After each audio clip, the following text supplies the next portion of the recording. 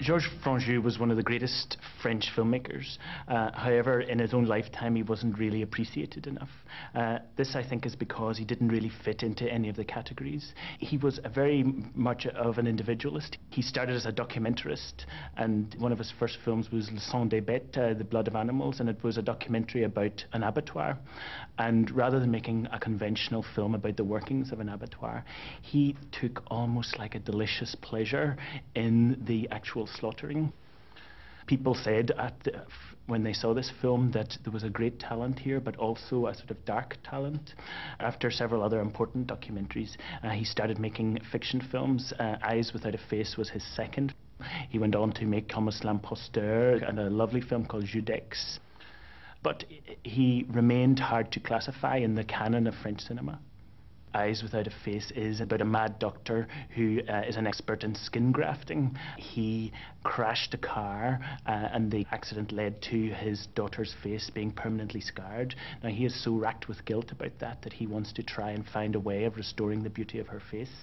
In the film he has a sidekick played by Alida Valli, and we hear as the story progresses that he previously operated on her successfully to give her a beautiful face. So the thrust of the film is how they together as a team can find young women whose faces he can remove, so that once again his daughter can go back into the world. What's interesting about this film is that it isn't exactly a horror movie.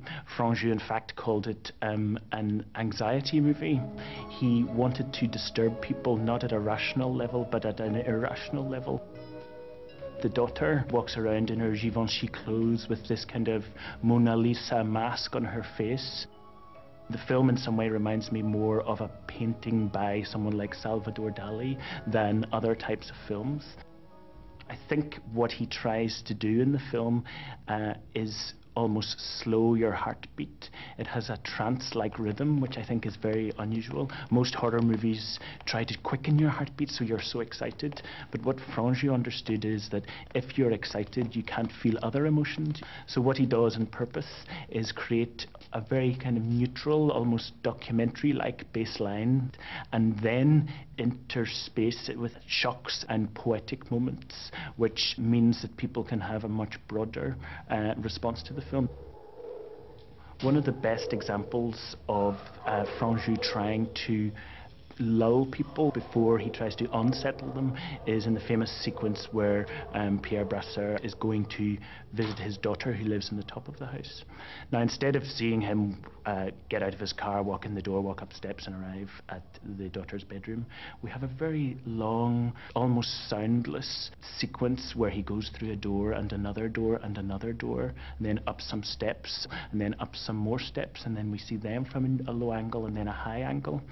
You could say that this is an incredibly uneconomical way of making a film. You know, any decent fiction director would just cut to the girl upstairs, but it's to establish an unusual rhythm, a kind of trance-like pace, which means that we know that we are in unusual territory. This film is unflinching, it doesn't blink. What is the big surprise for people who first see the film is that you don't cut away from the scene where the skin has been taken off. Franju is clearly very interested in looking at the horror straight in the eye. He had this great phrase that he hated what he called perfume photography. He hated soft focus, la-di-da type imagery. He hated nice pictures, you know, and I think that's why he hired this great cinematographer, Eugen Schuften, who helped shoot Metropolis. The combination of Franju and the great cinematographer guaranteed a very sort of concrete type of horror. Demain, il sera trop tard, mon petit.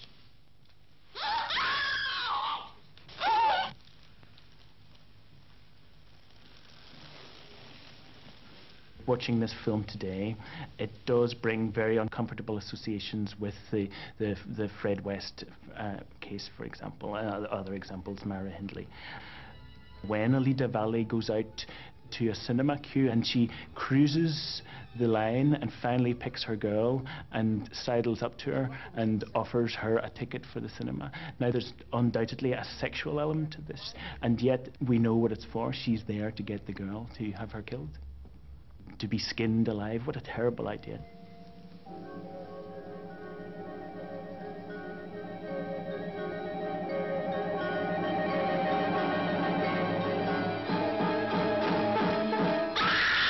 This film doesn't allow you simply to be repelled by the horror.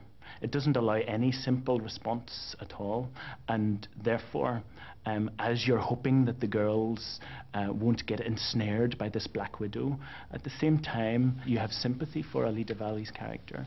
Because she is an eyes actress, you know, that her blackness of her eyes and so many times she cries in the film, it means that you have great compassion for her also, and half of you wants her to succeed, to be happy.